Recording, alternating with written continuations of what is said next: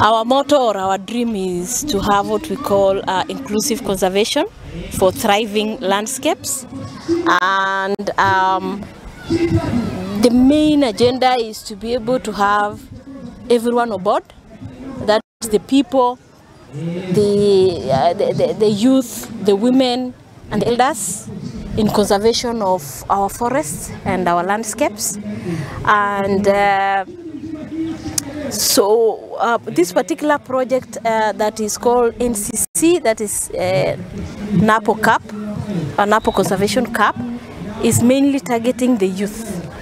And in Marsabit, we have a lot of drugs around Marsabit because we are bordering countries like Ethiopia and Somali.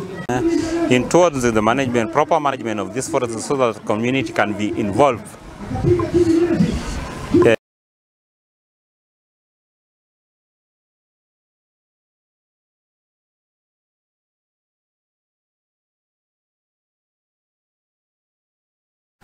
Ripoti yetu